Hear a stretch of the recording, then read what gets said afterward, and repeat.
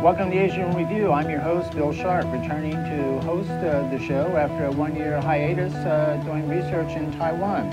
During my year away, I met many interesting, highly knowledgeable folks that I hope to invite onto the show for everyone's benefit. So be sure to stick with us and watch us every week on Monday afternoons. Today, my guest is one of those interesting, highly knowledgeable folks. Attorney Ross Feingold is Senior Advisor at DC International Advisory with offices in Hong Kong and Taiwan.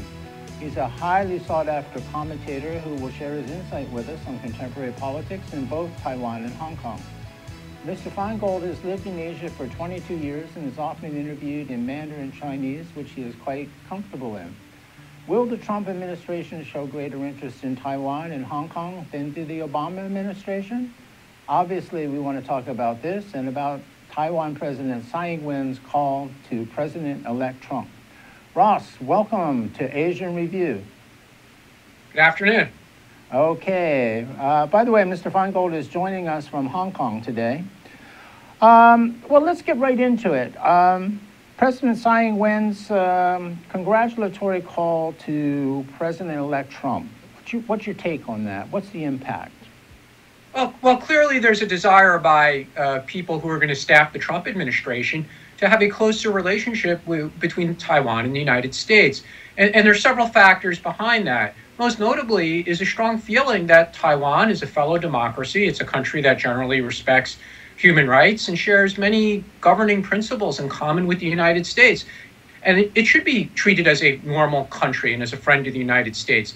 So some of the restrictions that have existed in the relationship between the United States and Taiwan, many people who are going to be working in the Trump administration feel very strongly that these restrictions on things like high-level visits between the government officials of the two countries or weapon sales, etc., are completely unnecessary. And the United States should not be taking its instructions from China with how the United States should conduct relations with Taiwan. So on that basis, there will be significant changes under the Trump administration. Well, President Tsai's approval rating was suffering, to say the least. Do you think that her call to Trump helped her approval rating or hurt it or had no impact, up or down? Well, now that it's several weeks after the teleconference with President-elect Trump at the time, it's clear that the approval rating continues to slide for Tsai Ing-wen, and most of that has to do more with her handling of domestic issues, more so than foreign policy issues. So there are a lot of ongoing debates in Taiwan about various domestic policy issues, economic policy issues, etc., and it's having a big impact on the approval rating of not just herself, but her governing team, the ministers in her cabinet, for example. And that's why her approval rating is falling. So there may have been a brief moment of approval rating increase and appreciation, and the public was impressed that Tsai's government was able to have this significant achievement with the incoming United States president. But I think it's also fair to say that a month later, that has already dissipated, and the attention of Taiwan's public has returned to day-to-day economic issues. Interesting. Well, you're a close observer of events in Asia in general, but particularly Taiwan, Hong Kong, and China. So what kind of a grade would you give Tsai Ing-wen on a scale of 1 to 100? Oh, that's a really good question. Most of her ministers, when they've been asked this question by opposition members of parliament, have tended to give themselves very high ratings, between 90 and 100. So maybe I should second guess the view from the ministers in her own government. But there's some key points to keep in mind. Her government, her as a president, and separately the members of the legislature that control the legislature from her party were elected overwhelmingly a year ago, about this week. So they have a very strong mandate to govern. Sometimes it's very difficult to meet the expectations that the public had when they gave them such a strong mandate. So they have an overwhelming majority in the parliament, the legislative yuan. President Tsai was elected overwhelmingly against her two opponents in the presidential election. So public expectations are high. Frankly, it could be very difficult to meet those expectations. And she started off with a huge amount of political capital, but obviously over time that will dissipate. And again, a lot of it has more to do with economic issues. And economic growth in Taiwan continues to be very sluggish. Do you think the Taiwan public is a little bit unfair? In other words, what I'm trying to say is it has such high expectations, it expects very complicated problems to be instantaneously solved. And on the point that you mentioned about instantaneous solutions, there are numerous television news channels in Taiwan. So it's a small country with a population of 23 million people, but there are close to 20 television news stations, newspapers, online media outlets. So all issues, all sides of a debate of a proposed policy, a vote in the parliament, get deciphered very rapidly and sometimes with very heated views from both sides. So that also makes it very hard to achieve the expectations that the public set out. But there was a recent incident this week where there's a dispute over changes to Taiwan's labor law and overtime pay. And both labor groups and employers are unhappy with the execution of this new law. And it's been frustrating for both labor and for employers, as well as for the government. And President Tsai basically said to the media, well, stop complaining to the government. I think labor and employers should work out the issues amongst themselves. We've set the policy, and you guys should figure out the details. That may be a very reasonable view to take. However, it was not a popular statement with the public. Interesting response. China's reaction to the Trump call was, I think it's fair to say, predictably blustery. What are the reactions of other regional powers to this call? What's your sense? I mean, you know, some of the other countries in the region who obviously watch what's going on in Taiwan quite closely. It goes to Taiwan's ability to establish stronger political, trade, or security relationships with other countries around either Northeast Asia, which would be Japan and Korea, or Southeast Asia, the ASEAN members, or with India. Right now, we're in a period of great uncertainty because we don't know the level of engagement the Trump administration will have with Asia and how it will implement policies with regard to Asia. And most specifically, will it be confrontational on trade issues, which wouldn't just be a problem vis-a-vis bilateral relationships with China, but it could impact other countries in Asia as well. So countries around Asia are being very cautious in how they manage their relationships, both with the United States and with China. What does that mean for Taiwan and the teleconference between Tsai and Trump? Well, countries in Asia are being very cautious. They're being very cautious right now about deepening their own engagement with Taiwan until they see how the U.S.-China-Taiwan trilateral relationship plays itself out. So while we didn't see countries around Asia saying the call was a great thing and are very supportive of a closer U.S.-Taiwan relationship, they weren't necessarily critical either, with a few exceptions, notably Singapore, which has been very outspoken in recent weeks that the U.S. should maintain the one China policy. However, that's not going to influence the decisions of the Trump administration, but it may look good in front of China for Singapore to say that. Is Trump using Taiwan as a bargaining chip, in your view? We really don't know yet. He has said as much in public statements or in media interviews. But again, a lot of the people who are going to be making Asia policy in the Trump administration, some of whom have yet to be appointed, so we don't even know who these people are. But again, I think it's a safe assumption that many of the people making Asia policy in the Trump administration will favor closer engagement with Taiwan. We don't know the extent of what that will be, but it's a safe assumption that there will be higher level visits from Taiwan officials to Washington, D.C., and from U.S. government officials to Taipei. It's a safe assumption that the U.S. is going to offer better military equipment for Taiwan to purchase. Whether or not Taiwan will make the budget available remains to be seen. But again, it's a safe assumption there will be a higher level of engagement between the United States and Taiwan, regardless of who staffs the Asia policy-making positions in the Trump administration. Interesting response. So we don't know whether Trump would throw Taiwan under the bus in order to get a better deal or trade deal from China. It's probably a little bit too early to tell. Absolutely too early to tell. And even though Trump has made statements indicating that he might treat Taiwan as a bargaining chip in trade negotiations with China. I mean, you could see just from constructing that statement that we have a few issues that actually might be very unrelated. So yes, Trump is going to look to recalibrate the trade relationship with China. That could mean higher tariffs on Chinese goods or other actions that the United States could take either under domestic policy or within the WTO framework.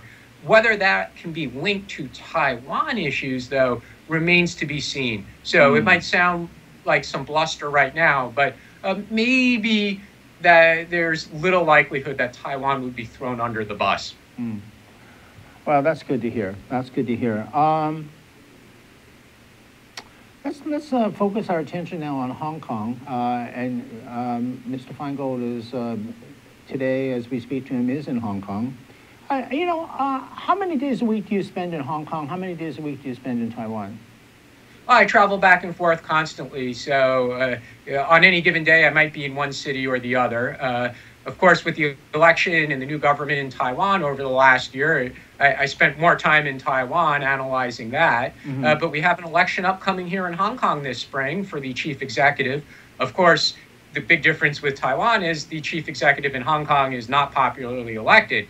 And that's what causes so much tension between the public and the voters in Hong Kong, because their expectations for democracy have not been met. Okay. So since you are looking at the upcoming Hong Kong election for the chief executive of the Hong Kong Special Administrative Region, what are your thoughts on this upcoming election? Well, again, the public's expectation for a direct election this cycle was not met. That led to a lot of protests in the last few years. But they are going to proceed, they being the current government of Hong Kong, which designed the policy, and ultimately the authorities in Beijing. So the chief executive will be selected by a small group of prominent people who represent what Hong Kong calls functional constituencies, such as different industry groups, labor unions, and the like. And the expectation is it's going to be one of a small group of people who have senior level government experience. They may not all get along with each other. They might have personal disagreements on various domestic policy issues, such as public housing policy, for example. But ultimately, they will be cooperative with Beijing, and they will not look to set a policy course that would differ from what officials in Beijing want to see for Hong Kong. So in that sense, there will be stability. On the other hand, if their policies are too close to Beijing and don't meet public's expectations, there will be return to tension in Hong Kong. So let me ask you a hardball question now. Is Hong Kong better off as a special administrative region of China, or was it better off as a British Crown colony? Or the other option, which is increasingly discussed in Hong Kong, although unlikely to become reality, is an independence movement that now exists in Hong Kong, where people are calling for Hong Kong's separation from China. Obviously, it's not going to happen. One clear distinguishing phenomenon over the last 20 years since the return of Hong Kong to Chinese control is that there is not a colonial government of officials from Britain making the significant decisions for the people of Hong Kong. So the decisions now are made by the people of Hong Kong and or officials in Beijing, but at least it's not made by a country from very far away. Hong Kong people and companies, for example, have greater control over the course of Hong Kong as opposed to British officials or British companies having say over policy and winning bids for public construction contracts and the like. So there is something to be said for Hong Kong no longer being a colony. Again, though, one of the great disappointments of the people of Hong Kong is that they do not directly elect their legislature or their chief executive. Unfortunately, it seems very unlikely that there will be direct popular elections in the near term. Okay. So, hello, my name is Crystal. Let me tell you, my talk show, I'm all about health. It's healthy to talk about sex. It's healthy to talk about things that people don't talk about. It's healthy to discuss things that you think are unhealthy because you need to talk about it. So I welcome you to watch Quack Talk and engage in some provocative discussions on things that do relate to healthy issues and have a well-balanced attitude in life. Join me. Aloha, I'm Carl Campagna, host of ThinkTech Hawaii's Movers, Shakers, and Reformers. I hope you join us over the next several weeks as we take a deep dive into biofuels in Hawaii and explore the alternative fuels supply chain necessary for the local and global transition towards transportation fuel sustainability. Join us as we have good conversations with our farmers, our producers, our conversion technologies, our investors, and our legislators as we try to achieve our transportation sustainability goals. See you soon.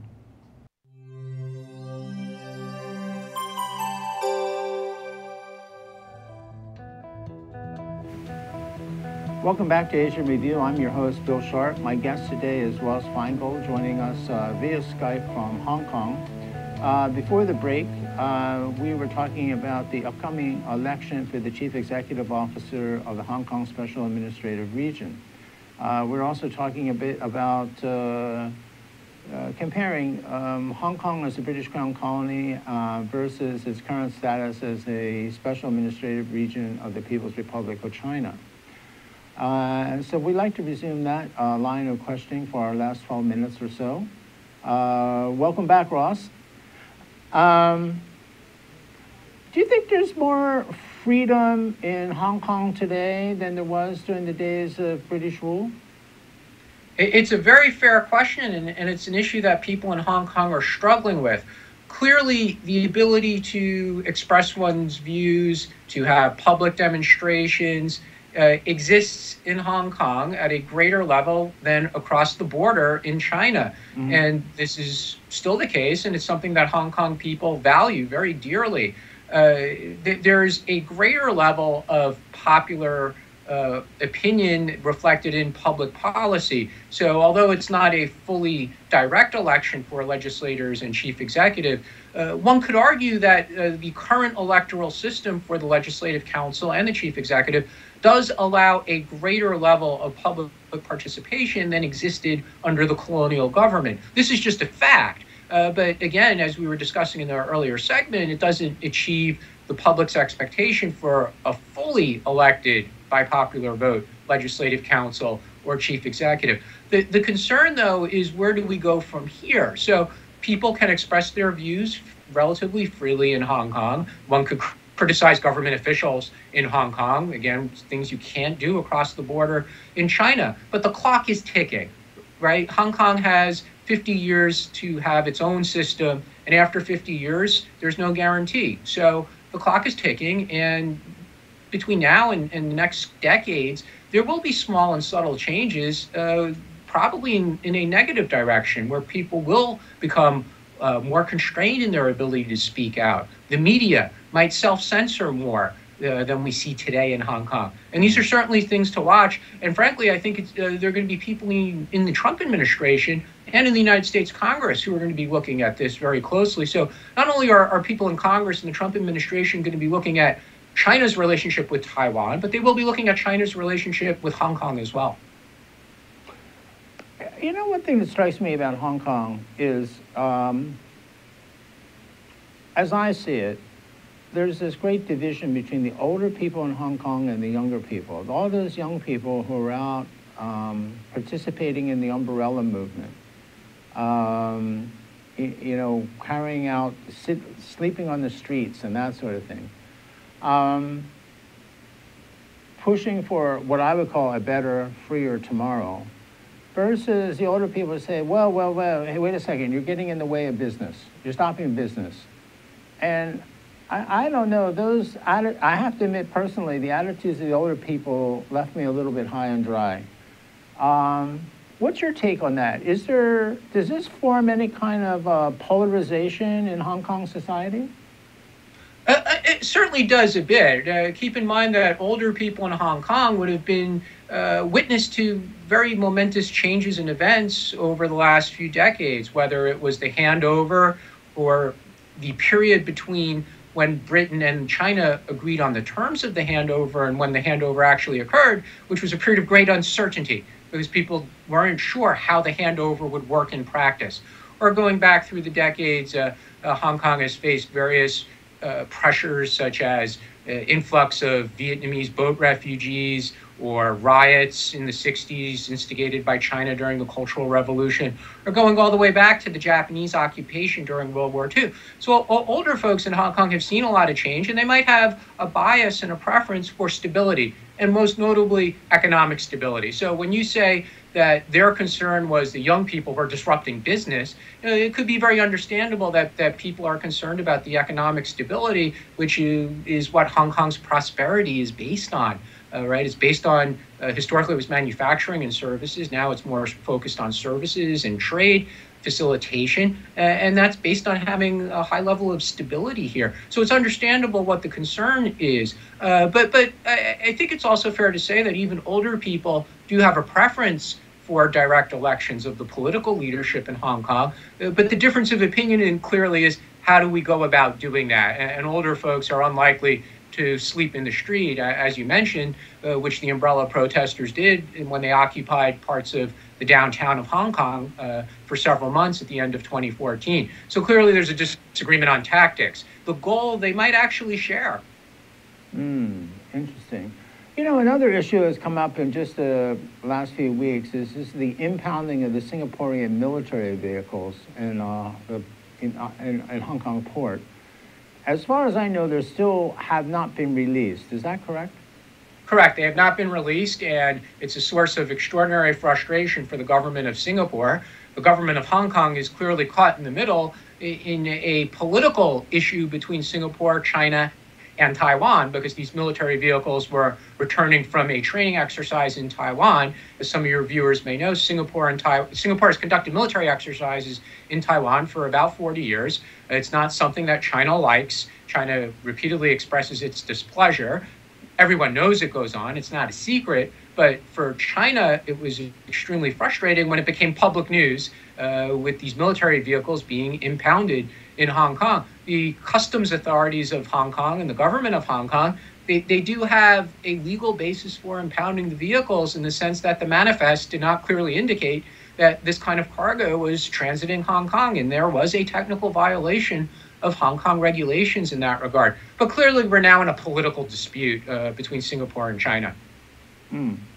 Well, now you're familiar with events in Singapore, I think, as well as in Hong Kong and Taiwan, because I know that you studied Chinese for a period of time in Singapore. It seems that the relationship between Singapore and China is intensifying. It's hitting some bumps in the road. What's your take on that?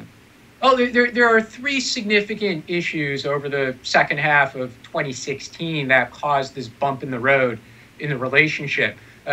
Although the precursor there should be to keep in mind that Singapore is one of the largest foreign investors in China. There are hundreds of thousands of PRC nationals who live in Singapore. So the relationship is extremely tied in economic and personal spheres. But three significant events over the course of 2016. One is Singapore was a champion, very outspoken champion for the Trans-Pacific Partnership, which China, of course, perceives as a trade agreement to contain China and bind Asian countries closer to the United States. Second issue was the South Arbitration Sea Arbitration Award in favor of the Philippines, where Singapore was very outspoken in saying China should respect the award. China did not like Singapore taking such a strong view, especially as Singapore is not even a claimant to one of the islands or any of the sea areas. Third issue was the seizure of these military vehicles in Hong Kong. So China has a number of issues over which it is very unhappy with how Singapore has approached it. The problem for Singapore, being much smaller economically, militarily, politically than China, is how does it manage China's anger? There's a very real risk that Singapore might have to overcompensate. And for example, they might have to make more strident statements about the one China policy. They might have to make statements calling on the US not to increase its relationship with Taiwan, or calling on other ASEAN members not to do that. So there's this risk of overcompensation in how Singapore handles the fallout from these bumps in the road with its China relationship. Interesting. Now, your firm gives investment advice to prospective investors in Taiwan and in Hong Kong. So what's your general advice to a prospective investor who comes in and say, well, I have, I don't know, $50 million, whatever the amount, and I'd like to invest in Taiwan. What would your general advice be? Now, I realize you probably need to talk about a specific industry, but just generally, what would your advice be? Well, whether it's Taiwan or several other markets around the country, we're all looking closely at what the new Trump administration policies will be. Most of the markets in Asia, like Taiwan, are very export dependent. So we'd want to look at companies that could benefit from Trump administration policies. For example, companies in the infrastructure space that could supply infrastructure equipment, given the expectation that the Trump administration will be working with Congress to pass a very large infrastructure spending bill. There's certainly companies in Taiwan or Singapore, other places around the region that might benefit from that. That's a good point. That's a good point. We're down to about a minute and a half here. What about investment advice for Hong Kong? Well, Hong Kong is a services center. There are financial industry and other industries here that benefit from Hong Kong's role in services, hospitality, for example, tourism around the region. So when looking at Hong Kong, we also should look at the services sector more, which would be more important than we were looking at other markets around the region. But again, a lot of this still comes back to the Trump administration policy. So if there are companies in Hong Kong that benefit from the China-U.S. trade, then we'd want to evaluate what are the potential risks, what are the changes in the China-U.S. relationship, and how would that impact companies in Hong Kong that are players in the U.S.-China trade. Good advice. Well, if we want to invest in Hong Kong or Taiwan, we know to go to your firm, DC Advisory. Well, we're just about at the end here.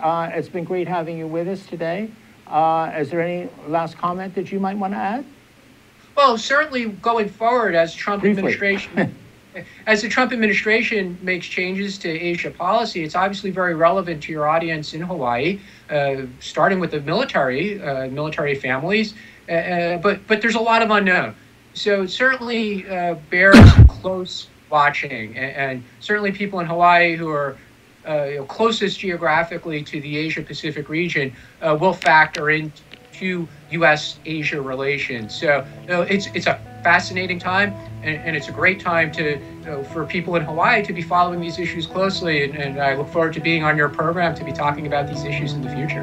Well, Ross, thank you very much for joining us today. It looks like we're just about out of time. Thank you for joining us, and we'll be seeing you soon. Thank you.